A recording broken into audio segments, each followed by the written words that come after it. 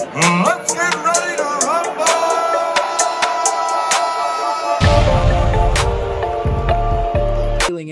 As we speak, and we're going to go over Bivol Ramirez, also the news about the WBC banning Russian and Belarusian fighters, mate, and a couple of the other fights that have happened in the last few weeks, and then looking forward to the next fights as well.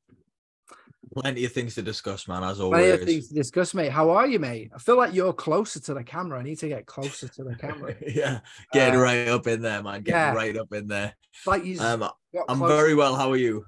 Good, mate. I'm really good. Apart from somebody's trying to jump through my ceiling, so apologies if you can hear that, but I can't do anything about it, and it's dark outside, so I don't know why they're still here. To be honest, they're dedicated, man. They're dedicated. To their craft. Yeah. So yeah, man. WBC banning Russia and Belarus. Obviously, I can see why they've done it. They've made a political standpoint. But how does that affect fighters like Dmitry Bivol, for example, Artur Beterbiev, some of the best fighters in the world that are Russian? Not so much Belarusian fighters. Couldn't really tell you any of those. I don't think there is any. I don't think there is either. Yeah. Anyway, but yeah, what were your thoughts on that, mate? To be honest with you, I don't really like it when politics and sport intersect. I always think it's a bit of a weird sort of thing. And I think with obviously something as serious as war, and like when the world uniformly goes against a nation, I suppose it has to impact its citizens, you know, like it has to seize their assets. It has to exclude them from competitions. It has to, you know, exclude them from the banking system, and like all these different sort of wide reaching things happen when a nation sort of breaches international law like that. And to be honest with you, you know, I don't really liked it because you've mentioned a couple of champions there, you know, in the light heavyweight division who probably don't even really live in Russia, who are definitely not in the inner circle.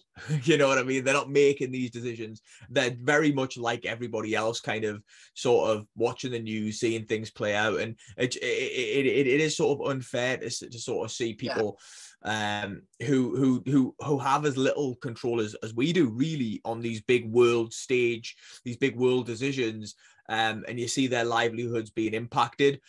In a practical sense, I'm not really sure how it works because I know a lot of fighters tend to represent other countries. So I'm not sure if because there's been a couple of Russian fighters fighting recently, like Bivol's just fought in the United Arab Emirates. I think I'm going to butcher his name here, but the guy who fought Zelfa Barak Karakov, it's a very Russian name. Yeah, he's Russian as well, and he was fighting on the undercard, won a world title. So again, I'm not sure in a practical sense how it works. I understand how they do it in the Olympics, but in the professional ranks, it seems like a more difficult thing to sort of police and regulate. But yeah, I mean, like I say, politics and sports, they should never really mix, and when they do, it's never good. Yeah, you made some very good points. I think a couple of the fighters as well are kind of, Makhmudov and Artur Beterbiev are also Canadian citizens. So I'm presuming that means they're unable to just fight on and continue under Canadian citizenship. Also, there's a point of like they're Russian by birth, like they didn't choose to be Russian. At the same time, I could understand if they're going into fights going like with a big sign saying, I love war and I love killing people that aren't Russian. But at the same time, they're not doing that. Do you know what I mean? They're just fighting. That's their job, and they just happen to be Russian at the same time. So is it really fair that they're going to just ban all Russians?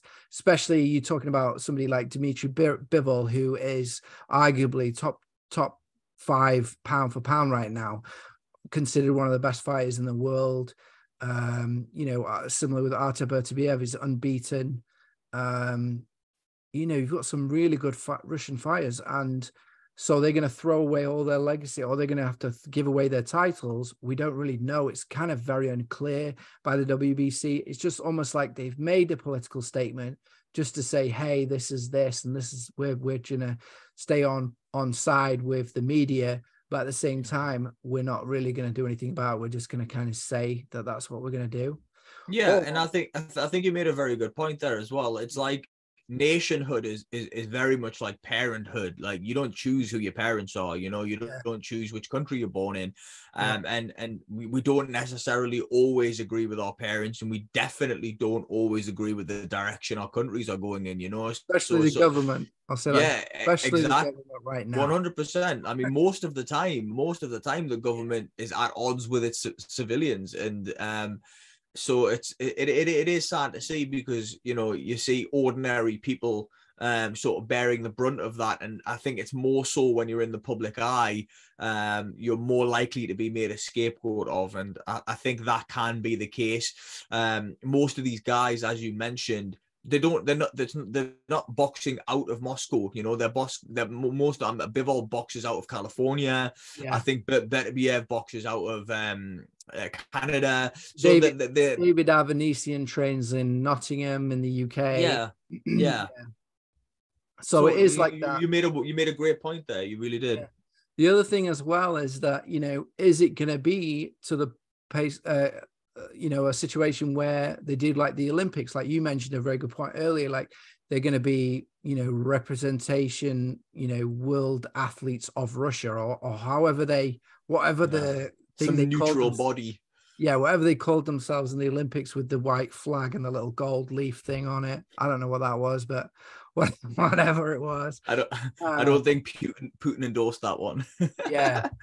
So however they do it, it might be something that they have to do. But yes, talking of Russians, mate, we didn't have time to catch up on an enormous fight, which was Ramirez versus Bivol. I thought was a fantastic fight. I wanted to get your thoughts. Yeah, well, to be honest with you, I expected that fight to be a lot more evenly contested, which on paper it should have been. So, for example, you know, Ramirez was unbeaten. He was the bigger guy. And, you know, he never really struggled with any of his opponents. And we had kind of expected him to kind of come in there, and at least his game plan, I think, would have been to impose his will on Bivol. And it never really happened. It was an absolute masterclass by Bivol, you know. I struggled to give Ramirez more than a couple of rounds. And the rounds that I did give him were more like sort of, because I've given like 4 rounds to Bivol, I'm going to give you a round now, even though, you know, it's a very competitive round. So, I mean, it was an absolute masterclass. And I think the one thing that Bivol displayed in the Canelo fight that he carried through to this fight is when he starts throwing those punches, man, like when he's got somebody trapped on the ropes, or he's made a decision in his mind to go on the offensive, he throws like 14 punch combinations. It's madness for a guy that size. Like, I might be exaggerating there, but he really does. He throws like long combinations of like 8 to 10 punches, and they're landing shots, you know. And he really barrages, and he picks his moments so well. He is a real sort of he is a real master of his craft, and it is a true honor to watch somebody like that who's that proficient. And he absolutely dominated Ramirez. Yeah, I was watching an interview with Oscar De La Hoya before the fight, and it was quite interesting because he was very pro Ramirez, and he was saying, you know, he's never ever faced somebody as big as Gilberto Ramirez, because, you know, he's so big. He's much bigger than Bivol, and Bivol's already fights guys that are smaller, and he's going to use his size and everything. And it was interesting because Bivol completely cut this size down. You know, he got in close and he stepped out of range. Ramirez looks clumsy. He looked clumsy with his feet. I noticed as well a very smart thing that Bivol was doing. It was kind of sneakily stepping on Ramirez's feet a little bit and stepping in and then stepping pressuring him with that lead very foot. Cute. Yeah. Very cute. Footwork with his that's hands. high level. That's high level. That's amateur level. That's like that's high. Yeah, pedigree. That's pedigree. Exactly. Yeah. Because you could see Ramirez's feet weren't as quick, and Bivol was able to come in and come out and dip in and out.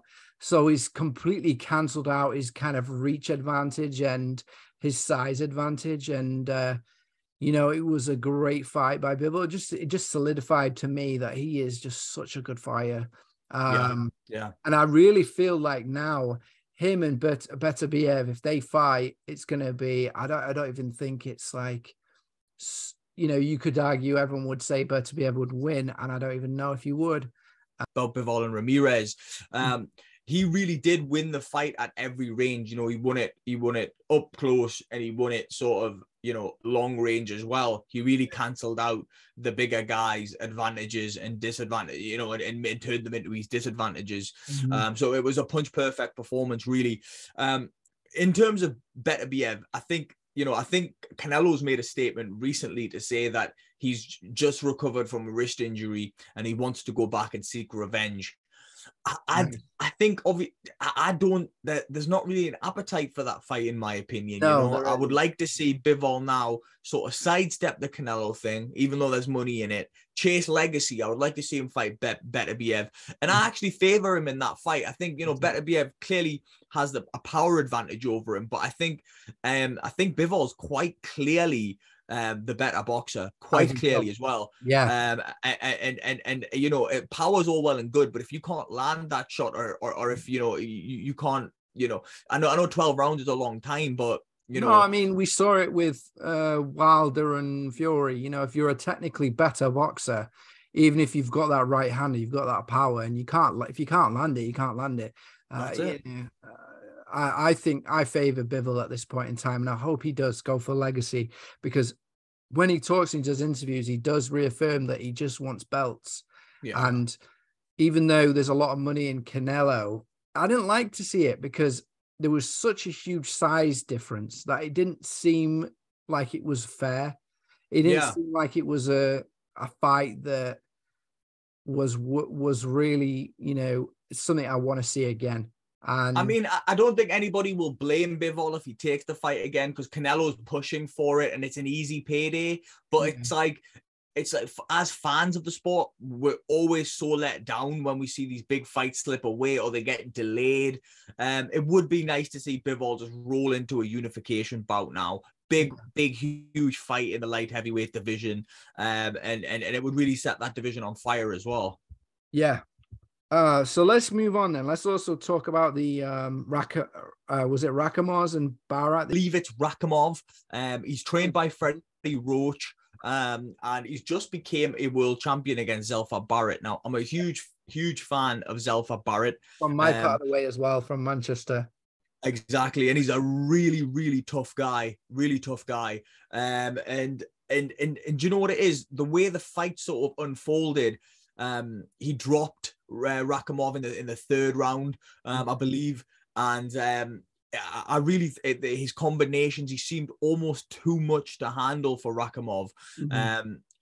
Rakhimov's a really devastating puncher as well, and it almost seemed as if he couldn't land the shots that he wanted, and he was just that little bit slower than Barrett, and I thought it was going to be far too much for him, Barrett. You know, the way he started fast and he kept that pressure on him. Yeah. But as the fight sort of ebbed into the middle rounds, we saw Rakhimov start to get to Barrett a little bit more with those sort of long, ponderous sort of shots. And he was getting to him and he was slowing him down. And then something really bizarre happened. I'm not sure if Zelfa Barrett sort of twisted his knee or he received an injury of some sort, but his right leg just completely went out from underneath him, and he just seemed really unsteady. And then it was you know, it was over at that point. You know, Rakhimov kind of had him exactly where he wanted him. Trapped him and just stopped him, and it was quite a brutal ending, really. And it was a shame to see as well, because Zelfa Barrett, you know, he started that fight so brightly, and it was a tough one to take. However, the one good thing that might come out of it is, you know, Joe Cordina, the Welsh wizard, was ringside, and I think he's looking for a fight with Rakhimov next. So I think we might see Rakhimov in the UK, you know, with Freddie Roach campaigning for a unification fight at some point. So, you know, a really interesting fight that one was. I love Freddie Roach. He's such a great coach, and you know, it's such a shame about his disability that he's kind of picked up in his later years, because he's such a character and he knows so much. He's got so much knowledge about boxing that even with his disability, he's able to still, you know, educate and train fighters to such a degree. I don't know if you saw as well recently, he got really upset with Eddie Hearn and was like threatening to knock him out and stuff recently. I think a lot of people have been getting upset with Eddie Hearn recently. Yeah, like he's Freddie's a legend though, disability or not. I mean, the man is training champions. You know, even now he's popping up in the UAE with a new Russian champion. You know, so yeah.